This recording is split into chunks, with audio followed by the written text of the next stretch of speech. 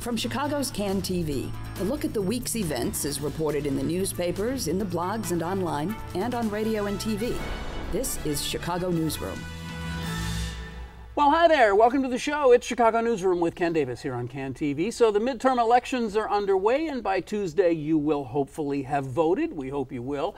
But we're not going to talk too much about the elections today because presumably you've already decided. Are you for Pat or Bruce or Durbin or Oberweis or Judy or Sheila and so on? And for us here in Cook County, are you going to retain Preckwinkle, Dart, Pappas, Berrios, or... Well, as we said, you already know. You already know how you're going to vote, or you may already have voted, so we're not going to persuade you anyway, either way today. But instead, what we want to talk about is a really important issue that's facing Illinois that really has not been talked about much in this election. The fact that hydraulic fracturing for oil and natural gas is about to get underway big time in our state. Now, Bruce Rauner, Jim Oberweis, they favor it enthusiastically. Durbin said last night that he's more cautious about it. Governor Quinn obviously favors it because he signed the legislation authorizing it, but he said he wants to see strict regulations before any permits are issued. So by some accounts, there are landowners and leaseholders and drillers and energy companies that are just raring to go and threatening lawsuits if the state doesn't start issuing permits pretty soon. And the state, for its part, says that the rules should be in place in just about a couple of weeks, maybe. But we're going to find out all the details about that. So what is going on? A couple of weeks ago, we heard from people who adamantly oppose fracking, or at least want it severely regulated. And we told you at the time that we would kind of hear the other side today, and our guest today says it is time to get started, and that's Mark Denzler, who's with the Illinois Manufacturers Association. Mark, it's great to have you on the show. Ken, thank you very much. Thanks for being here. Also join us today, Julie Wernau, who's with the Tribune, you write on energy issues and stuff like that, and she's covered this development for months, written last weekend a really good piece about Southern Illinoisans who are getting pretty ticked off about all the delays, and 600 people at a church yelling, "We want fracking to begin." So we're a big state, we're a complicated state. There are very different opinions from one place to another in the state of Illinois, and you've been covering that and lots of other things, so glad to have you here. Glad to be here. Maybe we could begin with some things that we can just all agree are factual. The state of Illinois, it is legal today to frack in Illinois, right? I mean, I could go out and frack, except I just couldn't get a permit to do it. Correct, Ken. Thanks for having me. And Julie and I have done this a couple times. So I hear you guys are like a kind of a traveling road show. Yeah. So fracturing has actually been occurring in the state for more than 70 years. Most people are familiar with conventional fracturing. When you drive around Southern Illinois, you saw the little oil derricks that are in the field, and they run depending on the price of oil. So we've been fracturing in the state again for 70 years. We used to be a top 5 producer in the United States. And what's changed is the advent of the new high-volume hydraulic fracturing that's kind of taken the nation by rage over the last 12 or 15 years. And today there's more than 36 states across the country that are fracturing. California, Oklahoma, Texas, North Dakota. And so the high volume hydraulic fracturing just allows you to reach deposits of oil and gas that previously you couldn't reach. Okay, we'll get into that. But what I was, just to back up a little bit, the law was passed that authorizes fracking in Illinois. But then came the tough part, which is that every law has to have, rules, right? That's right. Like rules that allow the law to be carried out. How do you do the permitting? When do you do this? When do you do that? And that's where the complication has come in, as I understand it. Again, as I often say on this show, pretty much everything I know about this I know from reading you. So I'm asking you questions about things that you've written already. Yeah, I mean, that's right. So the law actually passed, a year and a half ago. But what happens is then, the legislature says, okay, take that law and we're going to give it to the Illinois Department of Natural Resources, and they're going to turn it into rules and regulations so that they can actually start issuing permits for fracking. But that process has been a lengthy process. They have to hold hearings. They had to create a draft of the rules, and then people responded to the rules. So they commented. They got thousands and thousands of comments, more than they ever have on any rules that they've ever created. And so then they had to come back with the second draft and say, okay, here's what we think the rules should be after listening to everybody. And then the Joint Committee on Administrative Rules is supposed to approve it or ask for changes or just reject them outright. And so we're waiting on this committee to decide. And they have until November? Technically 15th? November 15th. But they're not meeting after, what is it, November 6th is when they're Correct. going to meet. So if they don't decide on November 6th, this whole process is going to start all over again. Oh, that must really excite the Illinois Manufacturers Well, you know, and Association. it does. In the IMA and the Grow Coalition, which consists of, you know, several dozen organizations, including the AFL-CIO and the Railroad Association, the State Chamber of Commerce, Farm Bureau, and others, worked together for 3 years to get the law. And as Julie said, we're now in the rulemaking process. Today's an anniversary, not one that we celebrate, but it's been 500 days since the law was signed. We've yet to see the final set of rules. And we'll say we're working through the process. The Joint Committee on Administrative Rules, which is a bipartisan, bicameral group, 3 members from each of the 4 caucuses, is really kind of taken a step back and said, look, we're going to review this. We think that the rules should meet the statute, they shouldn't go further, and they also shouldn't weaken the statute. And that's the position that the IMA has taken in the Grow Coalition. We want the statute implemented. We want to make sure that we have strong protections for the air, the water, and the ground while you allow the industry to develop. So we're hopeful that the rules get approved November 6th and that fracturing can begin occurring. Well, that's interesting because we had a representative here from the Natural Resources Defense Council, and she said exactly the same thing. So, yeah, the law is the law, and we just want to make sure it doesn't go any further or weaken it in any way. So, if it's taken 500 days, then there must be some disagreement here beyond. It must go beyond just. We just want these rules to be fair. And what I understand is that there have been a number of really contentious issues that have had all of you guys around the table for a long time. I mean, just things like the disclosure of the chemicals that get put into the ground, the potential for water pollution, storage of materials. I mean, I guess what we need to do is we do need to. I have this weird feeling that a lot of people who were with us a few minutes ago have already kind of drifted off because we're not really focusing on what this is. As you said, there's been oil drilling for a long time, but this is a new industrial grade kind of drilling that involves pushing stuff into the ground to get the oil out. And that is sand and gravel and chemicals and water and all sorts of stuff to like kind of fracture the rock down below, right? I mean, I think that's correct. Yeah, you're going so thousands of feet below, you know, the surface. There's these oil deposits, right. And so what they used to do, right, is you just go down vertically and get the oil out that way. Well, now they go, well, how about we just go down vertically, look at that whole layer, and just go horizontal and frack the whole way. Right. And so that's why it's a lot more oil. And you're right, it's used frac fluid, which is a combination of water and sand and chemicals. And it's actually only 0.5% are sand or chemicals. The vast majority is water. They open small fissures underground, and then the oil or gas pools to the well site, and then they're able to extract But I understand that Illinois fracturing is not going to use a lot of water because that's what I thought I just read, that it's going to be more like gels and chemicals because water isn't effective in the Illinois and New Albany. Is that? No, not at all. Actually, that's false. They're going to be used largely water. There are some technologies where they're looking at using, for example, a nitrogen frac.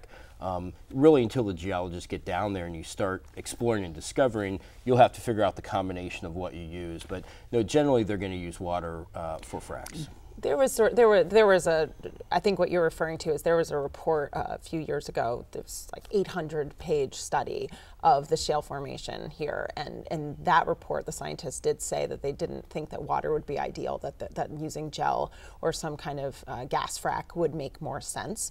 But Mark's also right in that I think there's a lot of unknowns still. We're waiting for these drillers to go down there and see what they find and what method works best. So, as I told you, Mark, before we went on the air, I count myself as a skeptic when it comes to this process. And the reason that I'm a skeptic is because I just imagine if we were doing this show in 1953 and we were talking with people who were talking about this miracle new DDT or you know, PCBs. The PCBs are so miraculous that you could drink them. They're great lubricants. Everything works fine. And when you're finished with them, you can just dump them in the lake because they're completely inert. And then, of course, we find out otherwise. And this is one of those things that really strikes me as being like that. That our grandchildren will be sitting here at this table 40 years from now saying, what were they thinking? They injected all of this chemical into the ground. They polluted millions of gallons of water. They ruined the water table for all time. And they got a few years of oil out of the ground. What was the point? Well, actually, that's a great segue, and I'm glad that you brought up the point of drinking, because Governor John Hickenlooper, who is a Democrat in Colorado and a geologist of all things, actually drinks glasses of frack fluid. He's done it in front of the press to show that most frack fluid now, the chemicals are food grade safe. And so, you know, if you want to go we'll check in with him you in can 20 find years. Governor Hickenlooper. But again, companies are using technology and it's improving on a daily basis. And there's certainly been some horror stories out there that largely have been proven false. For example, water lighting on fire was the famous scene in the movie. And the Colorado Oil and Gas Commission, their equivalent of the Department of Natural Resources, looked at it and found that it was geothermic methane. It had been the breakdown of organic materials, and people in that area had been lighting their water on fire for 100 years. I would note there's 3 towns in the United States called Burning Springs because their water is lit on fire, not because of hydraulic fracturing. So we think that there are safeguards in place. And I'd also note with the Illinois legislation that John Bradley was the chief sponsor, and he said at the beginning of every meeting, we want to make sure we protect the air, water, and land because he lives there, his family lives there. So that was always the guiding principle. And the other thing I think that you find historic about the Illinois law was the first time the environmental community supported the law. So folks like the Sierra Club and Natural Resource Defense Council, Illinois Environmental Council, Governor Quinn, Attorney General Madigan, all participated and they all signed off on the bill because it has the strongest environmental protections. And so we want to make sure from an industry standpoint that we are certainly protecting the air, water, and ground. There's a lot of protections in the bill that we think makes sense for Illinois. Let me, just forgive me if I'm just jumping around here because we just have so little time to do all these things, but what's going to happen in Illinois with the natural gas? Are you going to just burn it off? The natural gas that you bring out? Yeah, or natural gas comes with fracking, right? I mean, well, so your well can either be, you might find natural gas, you might find oil. I think most geologists believe in the New Albany Shale, which for your listeners is in southeast Illinois, you know, kind of Wayne County is the epicenter of it. And so you will, most folks believe it's going to be a primarily oil play. But you will get some other gases, methane, you might get some natural gas. Some of it can be flared off. If there's enough that they can recover it, they'll certainly recover it and they'll store it if they can. Yeah, I was just going to say, you know, and that's sort of part of the issue for I think the environmental groups that were there's some anti-fracking groups which are I would say are different than the environmental groups, and because for them it's not just what goes down, right? You know, with all respect to the drinking of the fracking fluid. I mean, once that goes down there, it comes back up with, you know, with things that are naturally occurring elements underground, like radiation, for instance, and that scares a lot of people to think that could be showing up. I think there's some misinformation out there. People think that a lot of water contamination happens from the fracking process. Actually, it has a lot more to do with what happens with the fluid that comes back up. And so, you know, if it's sitting, for instance, in open pits or something, and there's a big rainstorm, that's how groundwater been a big issue is storage, right? Exactly. So, so that was a huge part of the law that was negotiated, was this idea of we can't be storing this stuff in open pits. We have to have it covered, contained. Illinois sort of was able to learn a lot from the mistakes of other states that have done this, and that's, you know, the hope, I guess, is that you know that they're going to be able to do a better job and not just learn from their mistakes as they go. And I think that's a really important issue, that there is a benefit to not being first when it comes to something like this, because we've seen horrific things happening in other places that maybe Illinois can learn from. But I raised this question about the gas because I think we've probably all seen those satellite pictures of North Dakota at night, and it's just stunning to see that there's an area practically the size of Chicago that is as bright on the satellite as Chicago, and this is in the middle of absolutely nowhere, because as they're drilling for oil, they're getting all of this natural gas, and it's just they're just so mad about getting the oil out of the ground that this natural resource, this important natural resource, enough of it to heat a couple of cities, they're just burning it into the air. Well, and I just got to tell you, I just find that repugnant. I really do. Well, first of all, I would say that no company wants to flare the gas if they don't have to. And second of all, one of the protections we put in for flaring, there's not an automatic given for flaring. If a company wants to flare their gas, they have to get a special exemption from the Department of Natural Resources. And the requirements in the law, in the rules, are going to say it has to be essentially energy efficient in terms of, you're not going to flare 100% natural gas. You're going to capture a lot of the CO2, the sulfur, and the emissions that come out of that, first of all. And the second thing I would point out on natural gas is, natural gas burns twice as clean as coal, for example.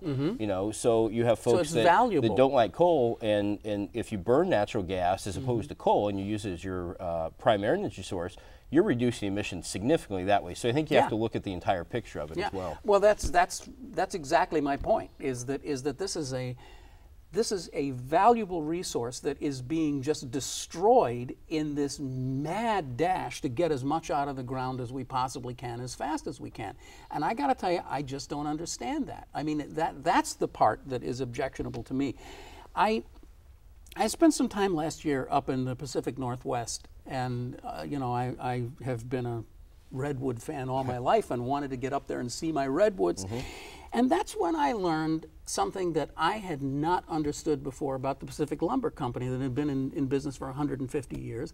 And you can argue, everyone argues all the time about this stuff, whether it was sustainable or not, but they were cutting redwoods down, but they were, And then all of a sudden the company gets sold to some Wall Street outfit called Maxam, and within 10 years, they clear-cut that sucker down to the ground, and they just wiped that resource off the face of the earth. And there was no market for the redwood, so they were shipping it to China and using it for shipping crates and toothpicks and stuff. Those people needed to be incarcerated. That was a crime against nature. It was a crime against each and every one of us. We lost a huge natural resource for no reason. And this is not on that scale, but it is the same thing. It's like, why do we have to go in and maximize profit to get it out of the ground as fast as we possibly can? Why can't we be reasonable about it and do it in a rational way so that we get all the resources out instead of this gold rush kind of attitude? Well, I think you are trying to maximize it. I mean, again, this has been going on for 15 years, and you have lights in the studio, and you want to be able to come to the studio, flip the switch, and make sure you have the lights or the TV at home. I totally get that. 20, 30, 40 years ago, you can remember when folks said the United States was going to run out of coal, natural gas, oil. Today we're poised to become, we're right on the cusp of being the leading producer of both oil and natural gas. And as much as we support using renewable resources of energy, nuclear, coal, what have you, renewable resources are only 4%. So you're going to have an energy source. Natural gas has created thousands of jobs. It's resulted in low cost of energy for businesses, for residential consumers. It's reduced our reliance on foreign sources of energy. It's made the United States less susceptible to hurricanes that come through the Gulf, for example. And again, getting back to the Illinois legislation, as Julie said, we've learned a lot from what other states have done. And so we have the strongest regulations in the country. And again, that's the reason that the mainstream environmental community signed off on the bill, is exactly that, to make sure we have strong environmental protections in Illinois. And one of the things you have to realize in all of this, right, is whenever you hear somebody say, well, this is the way it's going to be, right, we're going to run out of coal or this and that. I mean, what we're talking about here is this vast change has to do with the technology change, right? And so everything you're hearing today, like, oh, we're going to have, natural gas for 100 years, all that can change in a minute as soon as you build an amazing battery, right? That can turn, that can store tons of energy. So you never really know what's going to happen. And at the same time, the issue is even the price of oil, right? Right now, the price of oil is going down. And so, you could see all these people walk away if the price of oil gets to be too low. Well, actually, Julie, that's one of the other questions that I wanted to raise here today, because you've written, and I think you've said, Mark, that a lot of the drilling companies, the oil companies, are just ready to walk out of Illinois because they're so ticked off about these regulations and how strenuous they are, and they can't make it profitable, so they're going to just walk away from Illinois. To which I would say, that doesn't have anything to do with the fact that the oil prices are coming down, and maybe they're just saying, you know what, let's just sit on Illinois for a few years. We'll get back to it when the prices come back up. Isn't that what's really going on? No, not at all. The folks in Illinois are looking at the law, which is the strictest in the country, bar none. They've looked at the rules that have been proposed by the Department of Natural Resources that went far above and beyond what was intended in the statute or the negotiations. I'm happy to point out specifics. The oil companies have limited resources. They have limited capital investment and where to locate. So they make decisions every day. Do they come to Illinois? Do they come to Indiana, Texas, Oklahoma, you name it? They've looked at Illinois, and you know it's going to take a company 7 to 8 years just to recoup their investment. And when you talk about a well, many people don't think about it. They think, hey, it's somebody goes in their backyard and drills for oil. No, and as Julie said, you're going down 6, 8, 10,000 feet. A well costs probably $6, $8, $10 million each. So it's going to take companies a long time to recover, and you don't just put it in one well. You're going to put it in a number of wells, and so companies make decisions, whether you're in the oil business or you're in manufacturing or you're in retail. They look at a number of decisions. Now, certainly the price of oil coming down could play a role, but that hasn't, that's just happened in the last week or two, well before these companies have started maybe looking elsewhere. I mean, I think the change that fracking has brought to our economy is dramatic. I mean, it's something that we will look back in 50 years and say this was a moment when the country pivoted and everything changed. We've talked on the show here about the coal plants, the closing of the coal plants in Chicago, and a lot of community groups have taken they've taken their victory laps because they closed these plants, and it's like, no, you didn't. You didn't close those plants. Fracking closed those plants because the companies just realized it was cheaper to just abandon these plants and build gas plants. That's what really happened. And yes, I drove here today and I heat my house and I need energy like everybody else does. So I'm not, as I said, I'm in the category of skeptic here. I'm somebody who says, yes, I understand this, and I think that what fracking has brought us is by and large a good thing. But it is connected into the global economy. So this idea that it's bringing down our gas prices, well, partly it's bringing down our gas prices because it isn't all that practical yet to get this stuff on the pipeline to send it to China, which is what the oil companies would really like to do with our fracked oil. Right? They want to get the price up. They want to sell it on the global market. Well, sure, they'd love to have markets, and it's interesting when you talk about the cost and why companies are leaving. When you had your program here a couple of weeks ago, and the representative from NRDC toward the end made the comment, well, we not necessarily like fracking, but if we can make it so expensive so the companies don't come, that's what we're trying to do. And so, again, to your point, some of the things that they have pushed for in the rules that go beyond the statute are intentionally designed to try to stop the industry in Illinois. But sure, companies want to make a profit. Companies want to sell their product, whether you're a manufacturing company or you're agriculture. You look for customers around the world. But what it's done for the United States, if you look back in the last 5 years under the president's administration, all the job growth, almost 100% of it comes from the energy sector. The increased jobs, increased revenue. So what it's done to this country over the last 5 or 10 years has been significant. I mean, you look at North Dakota, I wish Illinois was that situation. They have $4 billion in reserves in the bank and the lowest unemployment rate in the country. I mean, I'd love to see that. Yeah, but I mean, come on, it's a state with almost no population. It's not quite the same thing, is it? Absolutely it is. I mean, they have an extremely low unemployment rate. Their McDonald's now are starting pay at $20 or $22 an hour with a signing bonus. They have to fly people to work at Menards. They have to fly them in helicopters. We sit here talking about minimum wage here. I'd love to increase the minimum wage because supply and demand, because you don't have enough workers to fill the jobs. I mean, we need jobs in the state of Illinois. We need revenue. This is a safe and proven technology. In the Illinois law, by far, is the strictest in the country. I mean, beyond North Dakota and Illinois, you have to look at, you can't overstate the ripple effects that fracking has had. So just, for instance, if you look at electric vehicle adoption, hybrid vehicle adoption, well, people started going toward that technology in droves because, if you remember, gas prices used to be pretty high. And so one of the concerns, I think, for some policymakers is, okay, all this cheap energy, cheap oil, cheap natural gas, what does that do to some of our other goals as a nation? Are we going to stop people from just kind of puts it on the shelf for a while, doesn't it? So, Mark, can you tell me and our listeners and Julie that you are sitting here today and you believe that horizontal fracturing is not harmful to the environment? Yes, 100%. 100%, not even 99%. You're always going to have issues no matter what industry you're in, whether you're a firefighter, a police officer, or in the oil business, accidents do occur, no doubt about it. But when you look back at folks that have studied this, and so don't take my opinion, look at Lisa Jackson, who is the EPA minister for President Obama, said this can be done safe. As we talked before the show, Dick Durbin was in his debate last night on WTTW. They were asked about fracturing. He said he's talked to the last 2 secretaries of energy, including Stephen Chu, who's a Nobel Prize winner, who said it can be done safely. So, folks like Dick Durbin and President Obama as Secretary of Energy and EPA are not necessarily always friendly to industry. And when they're out saying this can be done safely, it certainly can be done if the proper safeguards and protections are taken. And we've done that in Illinois.